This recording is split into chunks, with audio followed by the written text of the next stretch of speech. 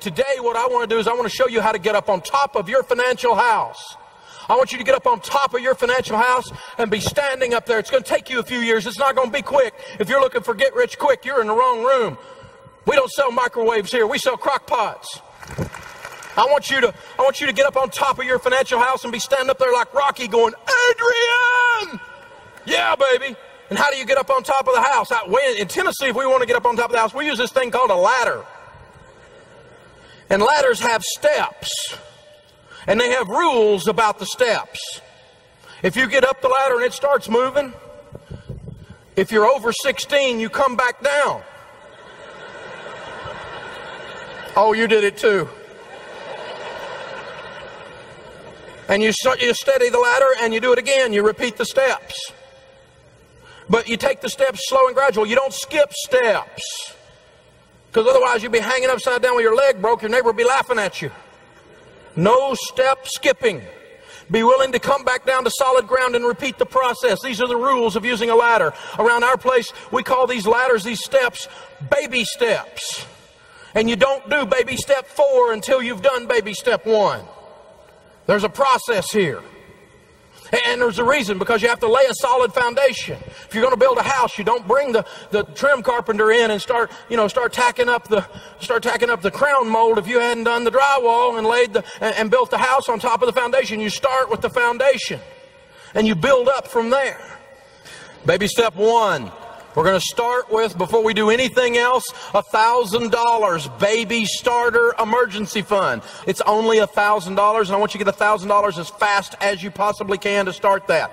So that's not your emergency fund, that's your starter emergency fund. I want you to get 10 Benjamin Franklins, baby, right quick, right now, fast. Get 10 Ben Franklins as fast as you can. A month. Have a garage sale. Bust it. Get in gear. Quickly. Maximum of a month. I want you to get $1,000 saved right now.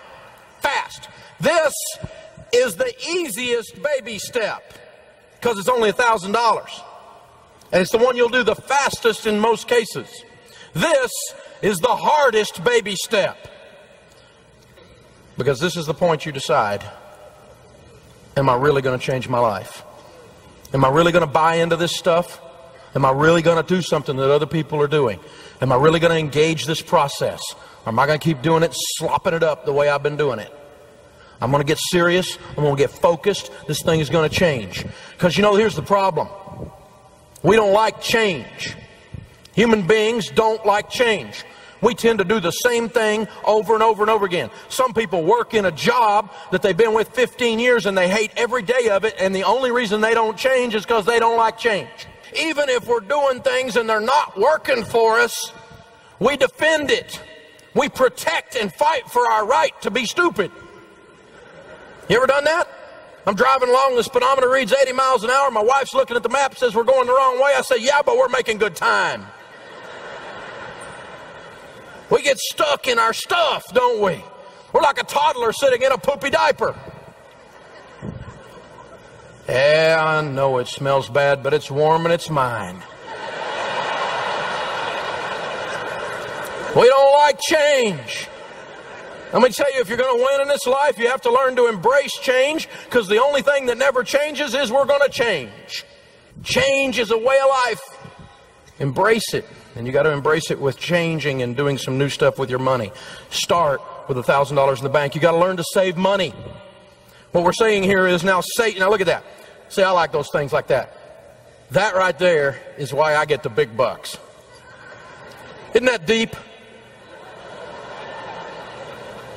You must save money. Man, that's good, isn't it? You know what? It is. Because nobody does it.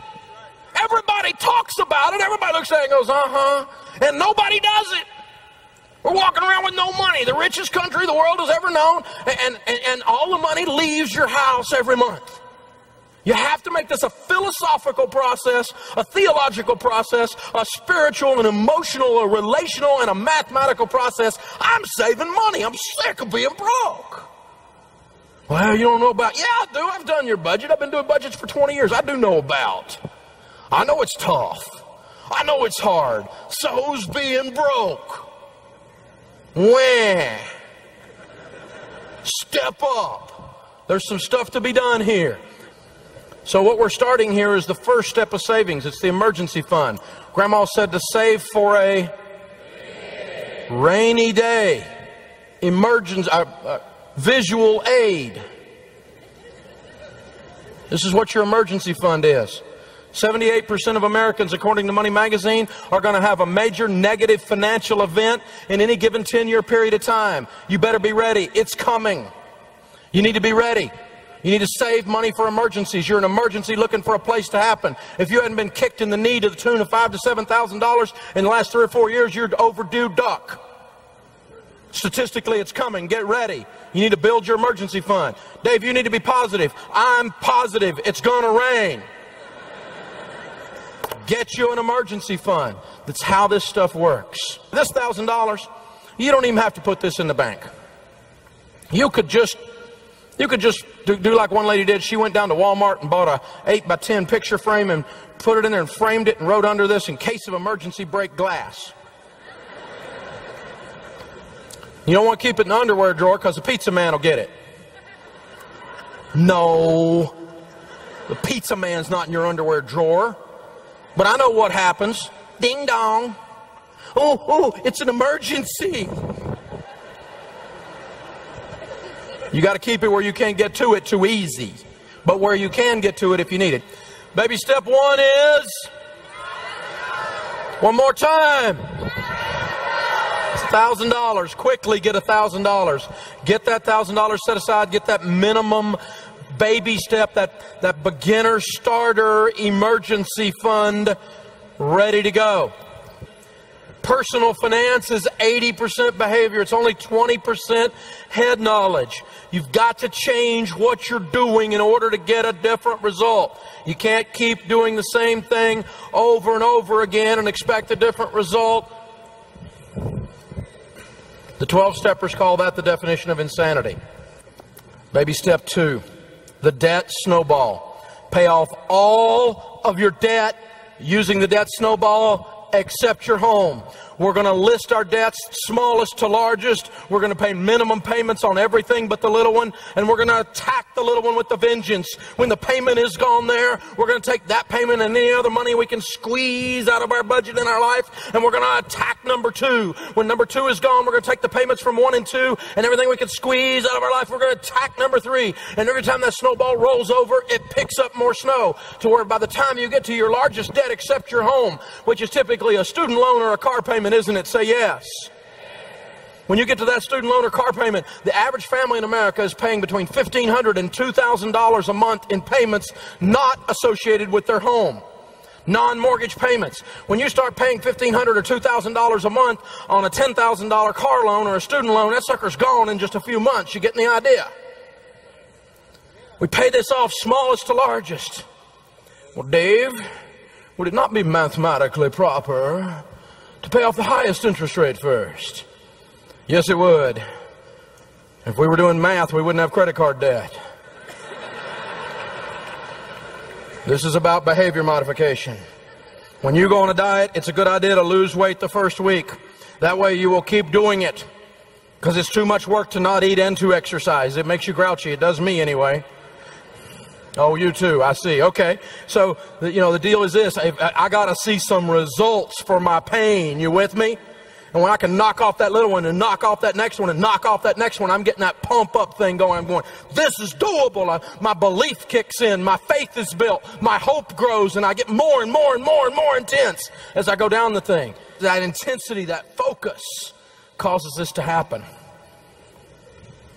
And I noticed that intensity and that focus in the intimacy of talk radio. As people are calling in, I got to where after years of doing this, I can kind of tell if they're going to be able to do it. I can hear it in their voice. I can hear it in the cadence of their speech and the words that they're using. Out of the abundance of the heart, the mouth speaks, the Bible says, and I can hear what's going on there. I can discern what's happening. Not every time, but I started noticing that I can tell that one's going to make it and that one's not. Because they'll call up and they'll go like, Dave, I'm getting out of debt. It's not that extreme, but sometimes it is. But you get this thing coming up out of them. You can feel it. I've had it. Les Brown, the great motivator, says people change their lives when they finally say, I've had a moment where I say, I've had it. I'm sick of this. That's when you change your life. You got to get to that point. You can wander into debt, but you can't wander out. You got to have this moment where you say, that's it. I'm tired of working my butt off and I don't have anything to show for it but an empty payment book. And I hit the Discovery Channel and there were the gazelles. They were out there gazelling around. And I went, dude, I just read about you. See, get out of debt, deliver yourself like a gazelle from the hand of the hunter. And I sat there for just a moment because you know the Discovery Channel is not there if just the gazelles are there. You know somebody else is there. The hunter is there. He's there. He's got a plan. He's the fastest mammal on dry land.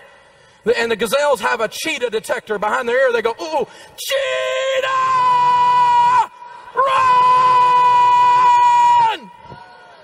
Because, baby, they're getting ready to be lunch. Because the cheetah is faster than they are. He can go from 0 to 47 miles an hour in 4 leaps. This is the fastest mammal on dry land. He's looking to eat you. This is how you get out of debt. You deliver yourself like the gazelle from the hand of the hunter. You run like your life depends on it. Go! Because you see what he'll do? He picks out the college student, didn't he? Hey, come here. Hey, you want a free hat? Hey, I got a t-shirt over here. Hey, you need to build up your FICO score. Hey, come here, kid. Come here. No, the way you get out of debt, baby, is you gotta run. You gotta go. You can't let up. This guy's after you. He's gonna take you down. You gotta run.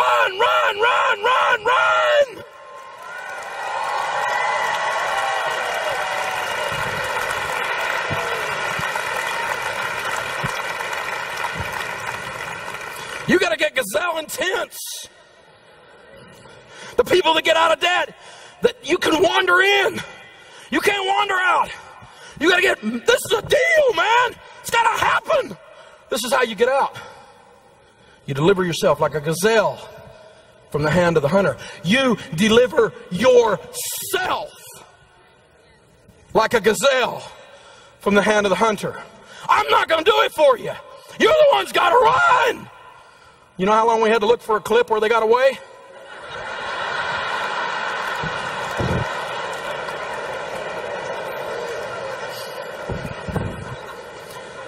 But I will tell you this. The fun thing about this funny little example up here that you'll never forget the rest of your life. It's one of the most powerful moments in the whole day. Now, I don't know how long you got to run. I don't know how fast you got to run, but you got to run. You cannot let up. You got to bust it. If you want to be somebody in the area of money, you want to get this stuff off of you, you want to shed these chains, it is not a game. You got to bust up into it in an unbelievable, passionate way. You got to have a level of focus, a level of intensity that you may have never had in your life. And when you do, you will win. You will be free.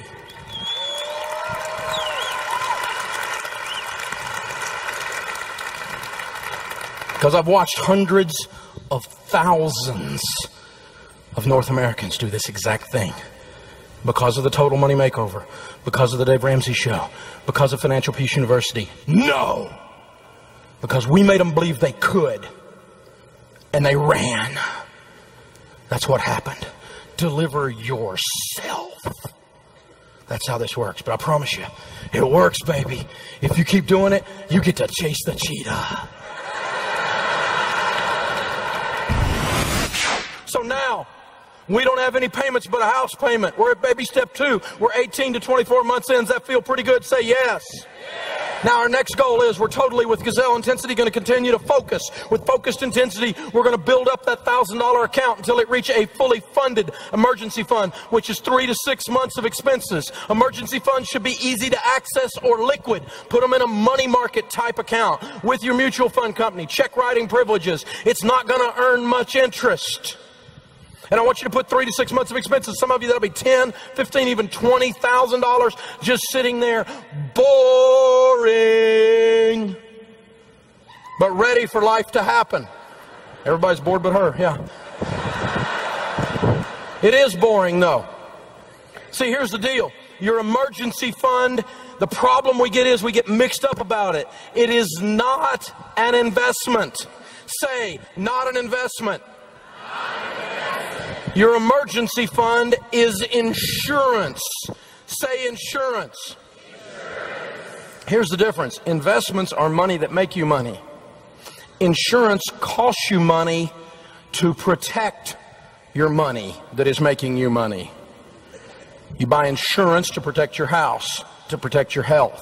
You buy insurance to replace your life and the money you make if something happens to you, called life insurance. Insurance is an expense that protects assets. Your emergency fund is not an asset. It technically is in accounting terms, but you don't need to look at it that way. In other words, if it earns a little interest, that's just good. But it's not there to earn interest. It's there to protect your 401k. Because if you have to dip into your 401k because you didn't have an emergency fund and the government takes half of it in penalties and taxes, that's what's known as stupid. Because you didn't have an emergency fund. I never had an emergency fund any time in my life when I was a multimillionaire. When I was a millionaire doing the real estate stuff. I wasn't a multimillionaire, I was a millionaire doing the real estate stuff. I didn't have any money saved. Everything went back into the deal, back into the deal. Everything we spent, everything we consumed. No money, no liquidity, no cash. And that's one of the reasons I went down. Because I had no wiggle room. There was no grease in the gears. And that's what this is. It puts a pad between you and Murphy. You know who Murphy is. If it can go wrong, it will. And let me tell you what, you don't have an emergency fund, Murphy will move in your spare bedroom and bring his 3 cousins, broke, desperate, and stupid. And your life will look like a country song. That's what'll happen, won't it? That's how this deal happens. So you don't put it in a CD, a certificate of depression.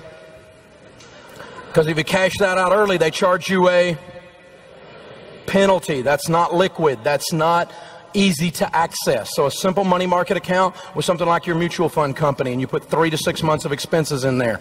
Money market accounts are easily accessible. Men say things about the emergency fund like it's boring, it's not sophisticated enough. Dave, you want me to take $20,000 and let it sit there and make only 3 or 4%? Dave, I could do a lot better with that. I could do a BBD, a bigger, better deal. I got this game plan. I got this shot. I get this. My wife says I'm scheming and scamming when I do that kind of stuff. And guys are always trying to do this. Very few women do this stuff. See, women, on the other hand, say things like it's the most important key to our financial plan. And here's why. Let me have all the men in the room stand up, please. Let me have all the men stand up, please. Guys, I don't know if you know this or not, but women are different. Guys, I don't know if you know this or not, but right down in here, inside of your lady, there is a security gland. And when she's feeling insecure over the money stuff, she's not feeling good over the money stuff, that gland spasms. And it is attached to her face. Insecurity makes your wife ugly and mean because she gets afraid in a place you don't even have. And she will attack you. And you know that's happened. It happened in my house. That woman about clawed my eyes out, and I had no idea. And then I discovered the security gland. Guys, if you want to make one of the best investments you'll ever make in your life, she's wired by God naturally to be smarter than you on this subject. Her nature takes her to the place to be calm and secure in this area. This emergency fund causes her to relax in a place you don't even have. When you do the investment and the work and the budgeting to participate in the process, and this emergency fund is put in place, she'll relax and she'll look at you through a different set of eyes. This is one of 2 things I'm going to tell you today, for those of you that are married or ever want to be married, that will revolutionize your marriage. Because she will feel completely different at that point. Not because she's weaker. Because on money things, a lot of times ladies are actually stronger. But because on this subject, that's how she's wired. And she'll look at you in a different way when that emergency fund's in place. It's an investment in your marriage. Am I right, ladies? I rest my case. An emergency fund turns a crisis into an inconvenience. If your transmission goes out and it's $2,700 to fix it and you have $15,000, you go, dadgum, the transmission went out. That's a pain. Transmission goes out and you are broke, you go, oh God, the world's coming down. do it! It changes your whole life. The drama starts to leave your life when you have this emergency fund stuff in place. It is absolutely powerful. That is baby step 3. Emergency funds in place. And now the baby steps take a different flavor. You only do 1 till you get 1 done. You only do 2 until you get 2 done. You only do 3 until you get 3 done. 4, 5, and 6 we're going to do at the same time, and so we're going to limit our investing here in 4 to only 15% because I want to work on the other 2 baby steps at the same time. Instead of going 22% or 28% in savings, only 15%. Invested into Roth IRAs and 401ks, this is a mathematical explosion. That stuff we talked about where there's interest on the interest on the interest. Now you got a different kind of snowball rolling. It's rolling down the hill and you're chasing it instead of it chasing you. Now you get to see wealth start to build. Your money starts to make you money. This is a plan right here. $100 a month invested from age 25 to age 65 at 12% in a decent growth stock mutual fund is $1,176,000. I just gave you a formula to be a millionaire. Straight up. 30 to 70 is the same numbers. 35 to 75 is the same numbers. $100 a month. That's pizza money in some of your houses. It's your cable bill, but don't turn off Fox Business. You know what I'm saying? You consume $100 in lattes. Ooh, now he's getting personal. And they're having like a withdrawal back there. Caffeine thing happening. $100. $100. And you're a millionaire. Every single month. Roth IRAs and 401ks are secret government formulas to wealth. Now you don't have any payments, but a house payment. Now you can find $500. Not in the real world. Yeah, in the real world. Let's do the numbers. The average household income is $40,816. That's $3,333 a month. That's what it is. Your take-home pay is about $2,700. Average family making 40's got a house payment of about $700. $2,700 take home minus a house payment of $700 leaves $2,000. You got $2,000 to eat, pay lights. Oh, I don't have any debt payments. Maybe I could save $500 out of the $2,000. Could I say yes? And then you might end up with some money in the process. This is real. I didn't just make this up today. We've done this for a long time, and it works. And see, here's what's interesting about those numbers. The Roth IRA grows tax-free.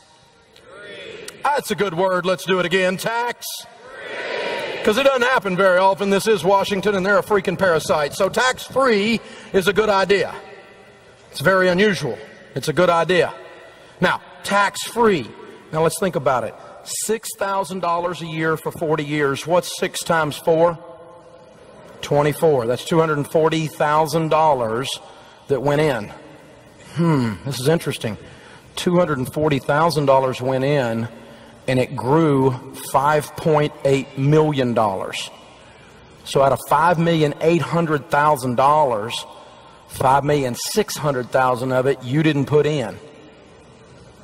Wow, it's all growth. The whole thing is growth. It's the snowball adding snow. And the fact that it's tax is huge, because taxes on $6 million would look a lot like $1,600,000, which means this word Roth is worth, in this example, somewhere around $400,000 a letter.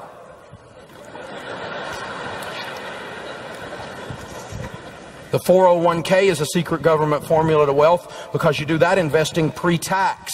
If you take $1,000 of your income and bring it home, by the time it gets home, it looks suspiciously like $700. But if you put it in pre-tax, the whole $700 plus your $300 you would have given to Congress goes in. Why is that important? Because $240,000 turns into $5.8 million. So we want as many of these government dollars as we can gather up that would have gone to them earlier. We use them. They do a lot of heavy lifting. So every one of them are multiplied bazillions of times over. So every dollar I can keep in my hand to grow money with pre-tax investing is genius. Well, my mean old company doesn't match. I'm not putting money in the 401k. That way, you get back at them by you being broke. That's smart. But the trick is you need to start, and you need to start right now. Ben and Arthur illustrate that fact for us. Ben invests starting at age 19. He invests $2,000 a year in a good growth stock mutual fund all the way up until age 26. Ben puts in $16,000 for 8 years, $2,000 a year. That's $16,000, and then he quits investing. Because you see, at age 27, how much did Ben put in? Zero. One more time. How much did Ben put in? At age 27, he quit investing. It's not a trick question. And the money grows, and the money grows, and the money grows. His brother Arthur wakes up and says, whoa, I've been dumb. I need to catch up. I'm going to start investing $2,000. He starts at age 27. He invests $2,000 a year from age 27 all the way to age 65. He puts $78,000 in, and he never catches up. The guy who put in $16,000 beats the guy who put in $78,000 by $700,000. Some of you are going, that's a real neat chart if I was 19.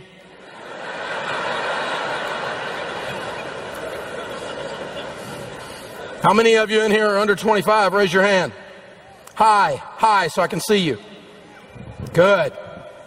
Do you understand? If you gather this information, you put it in your brain, and it changes your heart and causes you to handle money differently the rest of your life. This one section right here, this one chart will make you a multimillionaire. I just made you a millionaire if you got this. Am I right, old people? Yes. How many of you in here that are over 40 like me, raise your hand and be proud of it? Yeah, I'm thinking deep down inside, you probably got a message for those people under 25. You probably got something you want to say to them. You probably want to yell something like, do it. Ready? 1, 2, 3. Wow. Young people, you just heard the voice of regret. Yeah, let me just tell you, some people say, well, am I too old to save money? Not if you're still sucking wind. Besides that, you can't go backwards. This is your only option. Start where you are and let's go. I'm 52. It's too late, so shoot yourself. I mean, what are you going to do? Let's go from here. Let's go from here. We got to go somewhere with this.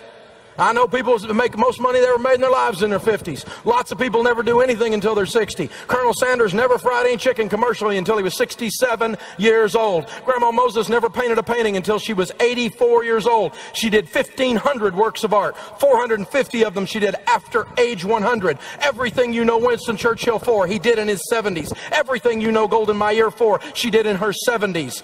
It's not over till you quit. But with the money thing, it's easier if you start now. Now, we only put 15% of our income into retirement at baby step 4 because I wanted to save some money to start working on the kids' college fund. If you have kids and you want to do a kids' college fund, baby step 5 is where you do it. You don't do the kids' college fund while you're still in debt because you don't have any money. It's all going to payments. You don't use the emergency fund to send the kids to college. That's not an emergency. And by the way, when they go to college, they could learn to do something like WORK. It won't kill them. How many of you worked while you were in college? I rest my case. It's not child abuse. College funding makes sure the kids are fit too. An educational savings account, the education IRA is what it's nicknamed as. It's the ESA, is like the Roth IRA for college. It grows tax. You're allowed to put $2,000 a year into this account. You put $2,000 a year into it, it will grow tax-free from 0 to 18. 2 times 18 is 36. Thank you. $36,000 went in. $36,000 went in, but you'll have about $126,000 in there at 12% when they reach 18. And that means you have somewhere around $90,000 in growth that you pay no taxes on because this is tax. So do this for your kids' college, the educational savings account and good growth stock mutual funds. Take the time to research the cost of college. You need to think about that when they're little. You need to think about that as they get older. Some of you have kids that are 13, 14 years old right now. You haven't started saving for college, and so you're not going to have enough to pay cash for college. They're going to do some things, and you're not going to have enough to pay cash for some big, expensive private school unless you put them deeply in debt. Instead, you could do something like send them to a school you could afford. Oh, there's a thought. But see, we go crazy with the word education. We worship at the altar of the diploma in this culture. Let me tell you what your college degree is worth. Nothing. It's worth nothing. The knowledge that you got on the way to getting that degree, if it is applied in the marketplace, is the only thing that has value. Knowledge is the currency of this millennium.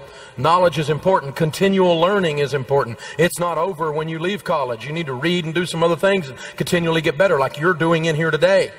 Continual learning is the only way you're going to win. Teach your kids that. Think about what you're getting for what you're spending. Because let me tell you what is the only thing that's more useless than your degree is your pedigree. Totally useless.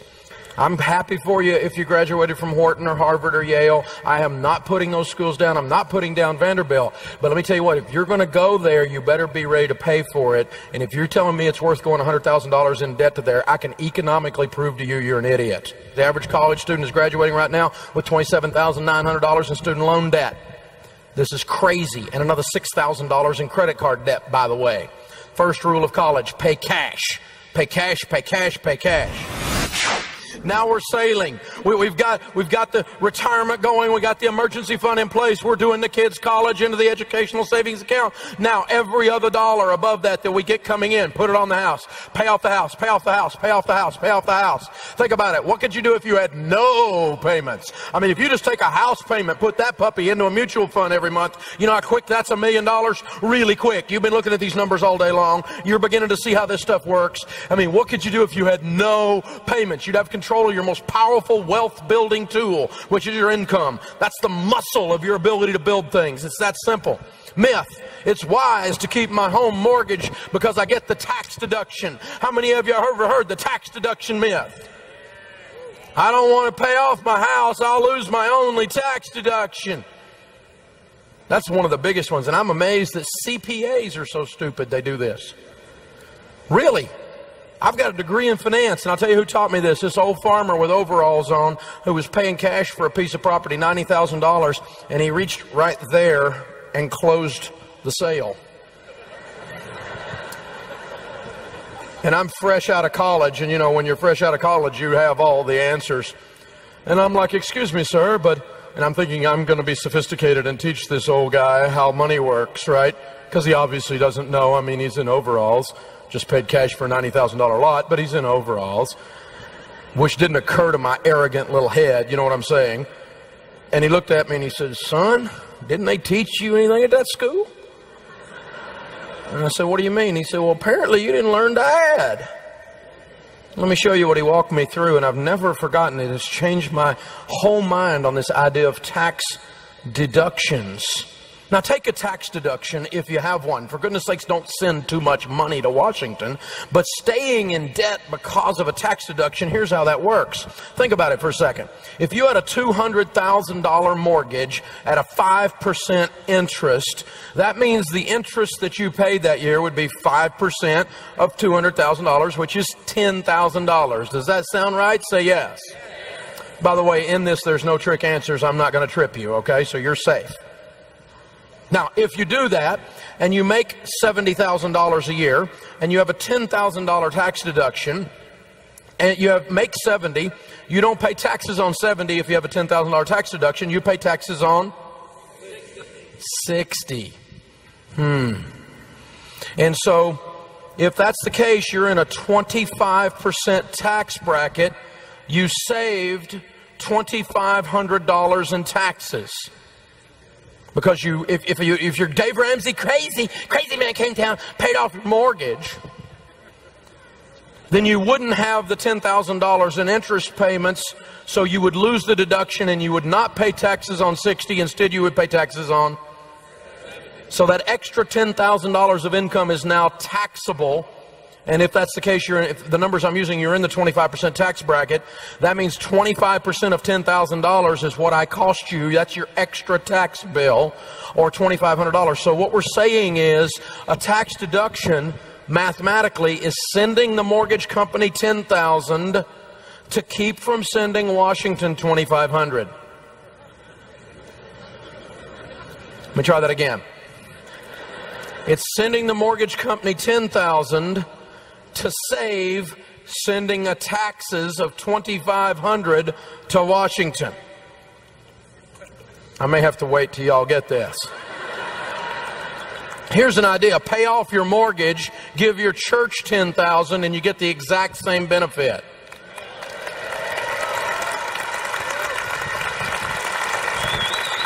Myth, it's wise to borrow all I can on my home because I can invest it and make more on the investment.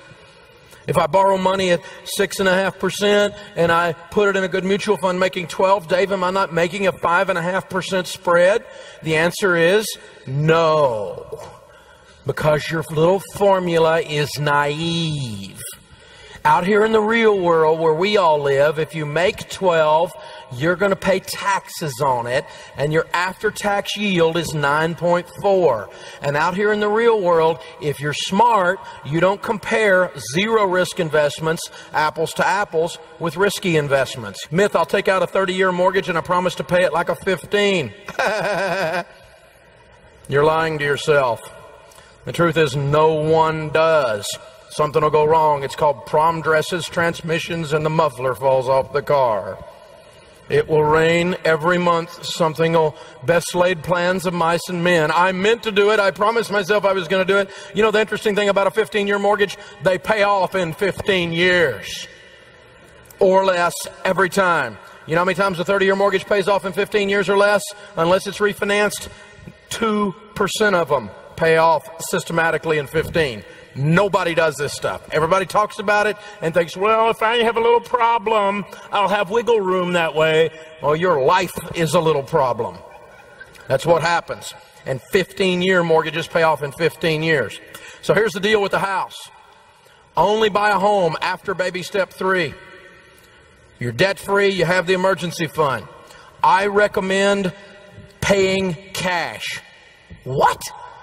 You're crazy. I recommend, it's hard. I don't borrow money. There is nothing on the planet I want bad enough to go back into debt, ever. The borrower is slave to the lender. I got that, okay? I got it all the way to the soles of my feet. I don't even want to have anything to do with a bank unless I'm buying it. That's simple. But if you're going to go get a house, never take out more than a 15-year mortgage, and never take out more than a 15-year mortgage where your payment on a fixed rate is more than a fourth of your take-home pay. You're buying too much house. And if some rip-off loan shark, subprime, greedy banker is going to stick you with a prepayment penalty, with an adjustable rate mortgage, with an interest-only mortgage, with a balloon payment, with an above market interest rate, just because if I get a house, my life will be good. Back off. You're not ready to buy yet. Back off.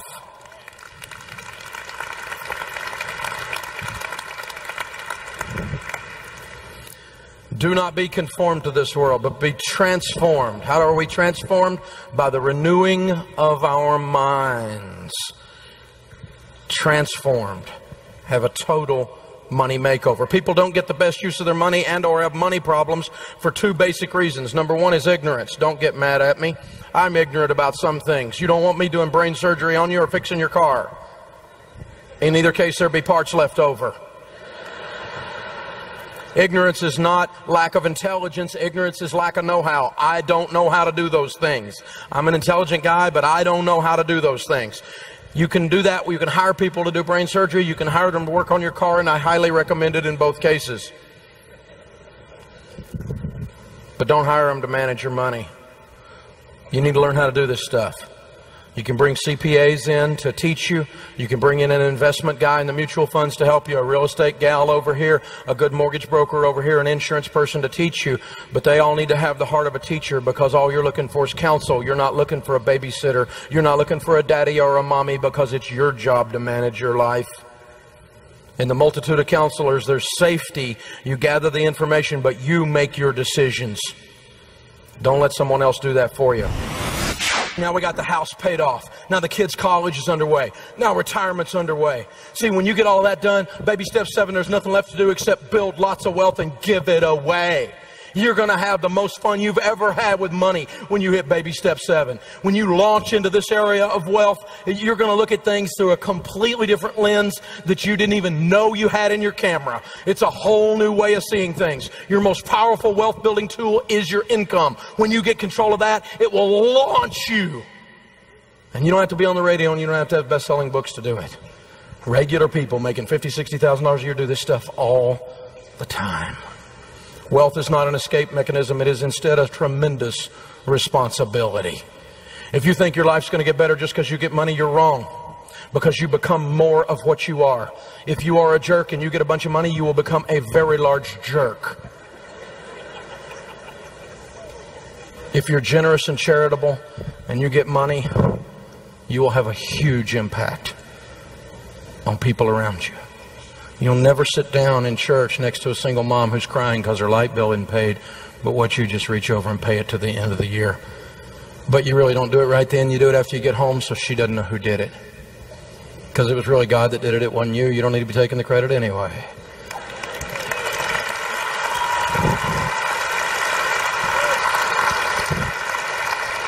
There's only 3 things you can do with money. You can have fun with it, you can invest it, and you can give it. And you need to do all 3. You better be having some fun. Money's fun if you got some.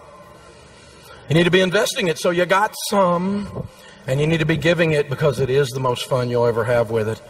Giving is possibly the most fun you'll ever have with money. That's the deal. You know, Winston Churchill said,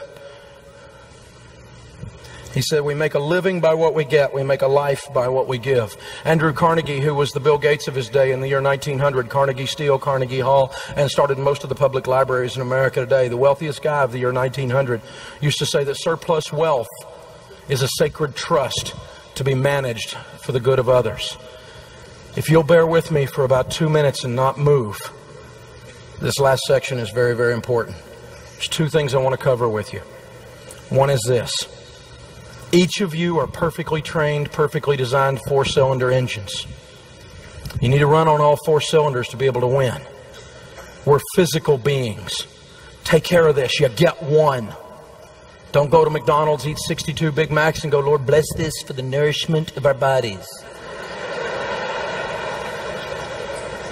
Take care of this.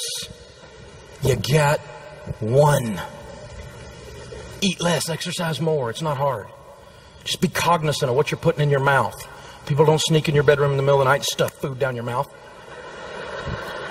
It's you. You're the one doing it. I know because I put the sign on my desk. It's the food stupid. I know it's me. It's my job to take care of me. The second thing is we're emotional beings. If you had something bad happen to you in your life, and most of us that are breathing have, you may need to sit down with your pastor or with a good counselor and unpack your baggage. Life's too short to go through it with the Samsonite. It's heavy. Well, Dave, I came from a dysfunctional family. We all did. They had people in them. I'm not poking fun at you. I'm just saying I know what it means to hurt, and it's okay to get some help when you're hurting. It's kind of dumb not to. The third thing is this. We're intellectual beings. Feed your mind. Read, read, read, read, read, read, read, read, read. The average person hasn't read a nonfiction book. 70% of Americans haven't read a nonfiction book since their last day of formal education. Charlie Tremendous Jones says that 5 years from today, you will be the same person you are today, making the same money you have today, with the same problems you have today, except for the books you read and the people you meet. Now, you can be an intellectual, you can feed your intellect and grow, you can take care of your body, and you can take care of your emotions, but if you do those 3 out of 4, you are not running on 3/4 or 75% power. Until you plug in the 4th one, the other 3 don't work right. And when you plug it in, it takes you to more than 100% power. It takes you to 110% power. It kicks in the joy. It kicks in the celebration of life. It kicks in the passion of life. It increases your creativity. It changes everything about the other 3. What am I talking about? I'm talking about the spiritual. This step-by-step baby steps program is steeped in common sense, biblical wisdom. It is an absolute process that is proven. Literally to date, millions with an S of Americans are somewhere in those baby steps. They're right now working this exact process. Millions and tens of millions, even hundreds of millions of dollars of debt has already been paid off. Whether this stuff works is not in question. The only question that remains this evening is what you're going to do. Don't wake up 5 years from now and wish you'd changed your life, go home this week and start. Do it right now. It's as you will it. Thank you, Dallas. You're awesome.